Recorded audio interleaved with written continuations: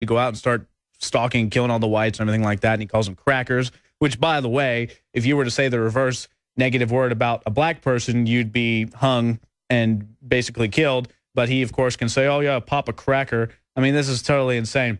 What we're going to do is we're going to open up the phone lines. And we want to open up the phone lines right now only to callers to get the reaction on this, on what Farrakhan is saying, what Alex is saying, the overall attack on humanity from both sides of the spectrum. Get your take on that. And we're going to kind of blitz through those calls and get everyone's take and develop on that subject a little bit more. First, I want to cover some more news that's breaking right now on Infowars.com. These are the featured stories, breaking headline news on Infowars.com.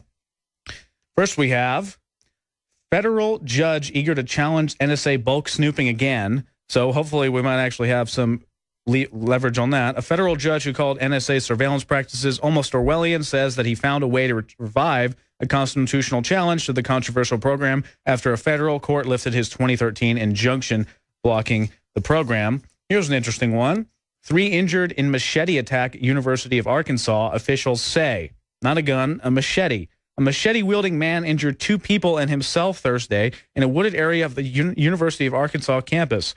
Spokesperson Z. Voorhees said the attack happened at 7:15 p.m., and obviously someone went in with a machete and started attacking people because machete control is now what we need. We need to ban machetes. New York's town's daily laborer law ruled unconstitutional. Federal judge has struck down as unconstitutional a suburban New York town's law banning day laborers from soliciting for work on public sidewalks. Just a bunch of stuff at Infowars.com. A massive stack was brought into me, so I was just going through that. So what I would like to do is I would like to go to a couple callers before the break, and then we're going to come back with more news, more videos, your take on the Farrakhan issue, and some other subjects as well. But it looks like we already have Chuck from Oklahoma who wants to talk about Farrakhan and the race war. Chuck, what's on your mind? Well, you know, I wanted to really just kind of see what y'all believe that this is deriving from. You know, it seems like a lot of this has started towards, you know, the end, you know, globally. And with Obama, you know, being put into office, you know, I don't know, is that a pretense to this, you know, help starting this race war? You know, that's an interesting question, because I think what, like, black people that are normal and don't want to kill all white people think is, you know, at some point, Obama being black and being a president is a move forward for the black community, you know, the first black president.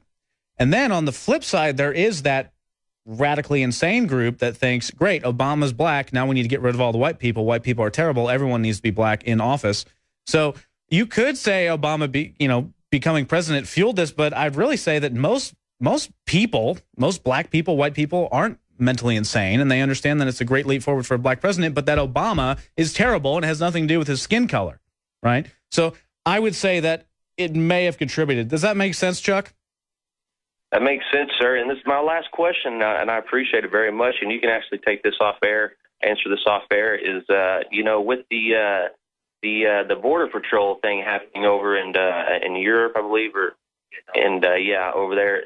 You know, they've got a lot of people coming in, and I hear they're even putting people into camps right now because they can't control how many people are coming across. They're even talking about building a border like, you know, they did for Mexico.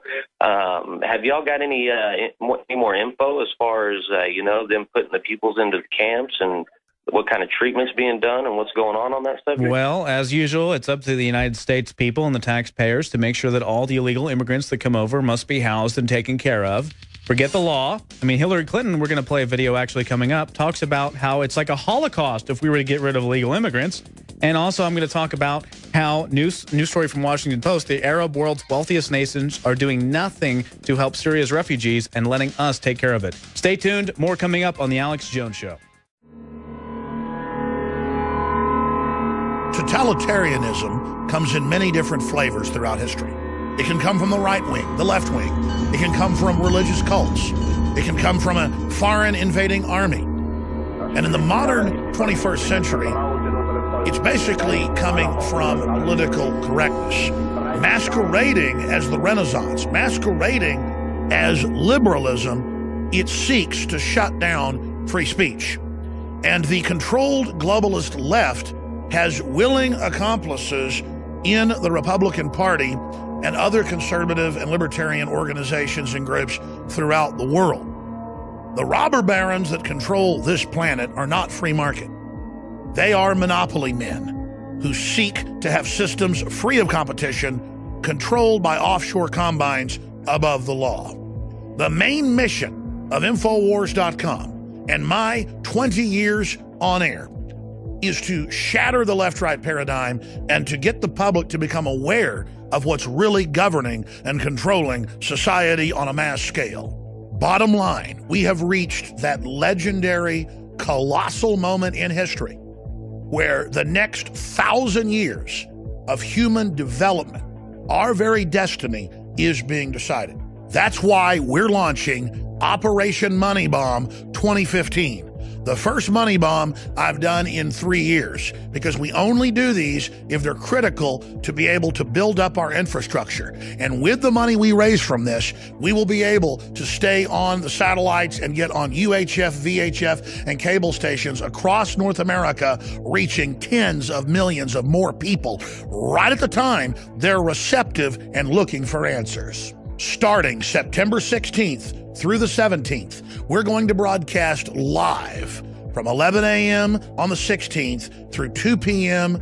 on the 17th for 27 hours with an amazing lineup of guests, investigative journalists, documentary films, and more. We are seeking to raise $1 million so that we can reach 400 million extra people potentially in the next year. Because if you do the math, and if you look at the numbers that we're already getting from affiliates and from the internet and from YouTube and from Facebook and all the platforms, we are reaching 20 million people a week.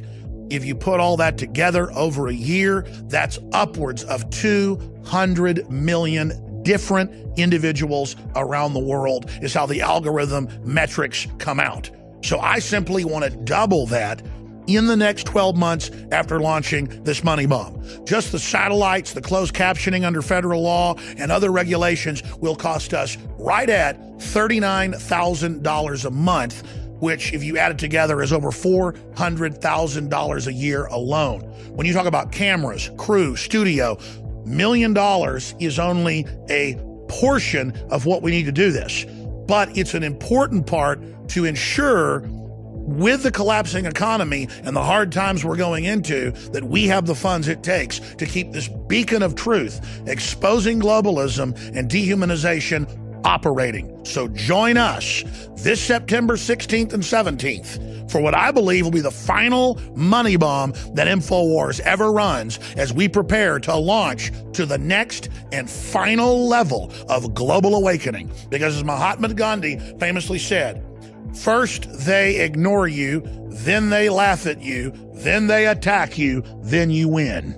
We are in that process of being massively attacked, and in the face, we're charging up, getting ready, and going in. Go to Infowars.com/moneybomb for all the information. And in closing, I want to say this to all of you patriots out there across the globe that have spread the word about our operation and that have supported us. History is happening right now. The destiny of humanity is being decided right now. And InfoWars, which you, the viewers and listeners and activists, stand at the heart of, is the engine that has made all this possible. You're not standing behind the info war. You are standing at the center of it. You are right beside us in this fight. And I guarantee you, George Washington, Thomas Jefferson, and Sam Adams would be incredibly proud of what you've done in defense of human freedom, in defense of true liberty. So from myself, Alex Jones, and the entire InfoWars crew, we salute you. Join us this September 16th and 17th for the 27-hour Money Bomb in defense of human liberty.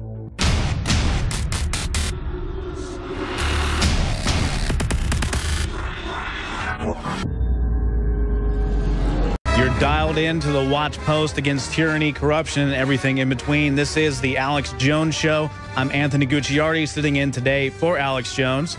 We're taking your calls, and we're going to get into a video in the next segment of Hillary Clinton comparing getting rid of illegal immigrants to a Holocaust. And I also have some more immigration news about how countries are making America and other nations foot the bill for all illegal immigrants. Now, first and foremost, we have a video that I want to play here.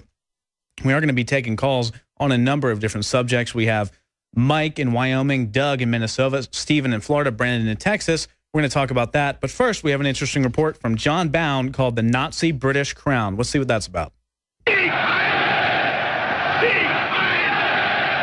Their Royal Highness, indeed. The Sun published a secret 1933 film showing Queen Elizabeth being taught the Nazi salute by her treasonous uncle Edward VIII, the Prince of Wales. He would later be known as King Edward VIII and Emperor of India, but would be quietly removed from the throne less than 12 months later as he remained pro-Nazi, even after the war accelerated. His scandalous marriage to a doubly divorced American woman would be his downfall, as the history books would have you believe. However, the once and future king was pigeonholed to the Bahamas as its governor because his Nazi sympathies became widely known during World War II. 2 years before his death, Edward told an interviewer that he never thought Hitler was such a bad chap. An MI5 report featuring a British admiral who had attended Hitler's 1937 Nuremberg rally said that Hitler would soon invade, but there was no reason to worry about it because he would bring the Duke of Windsor, formerly King Edward, over as king. So how far back has the German parasite sat on the English throne? The lineage is long, but begins with the Act of Settlement of 1701 when the Parliament of England granted the English throne to Protestant heir Sophia of Hanover. A German lineage of King George's soon followed, as did the American War for Independence. In 1840, Queen Victoria married her first cousin, Prince Albert, the son of the Duke of the Saxe-Coburg-Gotha House in Germany. Up until the First World War, the Saxe-Coburg-Gotha and another German aristocratic name, Wettin, were used. Those names were replaced with Windsor, essentially a cover for a hard line of German aristocrats occupying the British throne. Queen Elizabeth married Prince Philip. Prince Philip is from the German house of Glucksburg. Two of Prince Philip's brothers-in-law fought for the Nazis, and many of his relatives were linked with the Nazi Party. In a frank interview, he said they found Hitler's attempts to restore Germany's power and prestige attractive, and admitted they had inhibitions about the Jews. From Queen Elizabeth and Prince Philip sprang a man so obsessed with his ancestral ties to the bloodthirsty monster Vlad the Impaler that he has bought up so much property in Romania, he now owns an entire village. The genealogy shows that I'm descended from Vlad the Impaler, you see. So I do have a bit of a stake in the country. And Prince Andrew, who was accused of child sex charges after now allegedly being part of Jeffrey Epstein's case of pedophilia. And Prince Edward, whose wife Sophie was embroiled in a scandal involving sex tours, drugs, and gay prostitution after she was recorded by a reporter posing as a sheik. And have they stopped? No, they've increased the royal coverage, the royal carriage. Almost every time I see CNN, it's the Queen of England, gracious leader, oh, we love you. They'll have that British reporter on going, they're probably having pea soup and something proper meal. And again, I'm not an Anglophobe, ladies and gentlemen. I love England. Love a lot of the culture. It's amazing. Led with the Magna Carta and the real Renaissance worldwide. So much has come out of the British Isles, but not the globalist and the Transylvanian royal family perched like giant stinking vultures on the carcass of the UK. So, when German Prince Harry dons a Nazi insignia at a private party and sheepishly apologizes to the adoring brainwashed public, and films are revealed of Queen Elizabeth giving the Heil Hitler salute, real Britons know full well they are under occupation. John Bound for Infowars.com.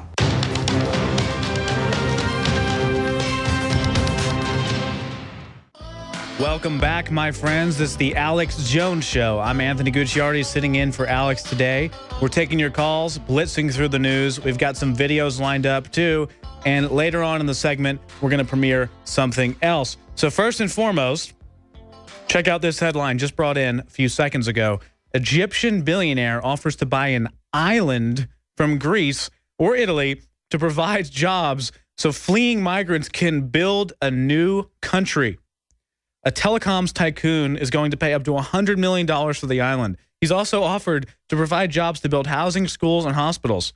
He says, The way they are treated now, they're being treated like cattle. More than 2,300 people have died at sea trying to reach Europe this year.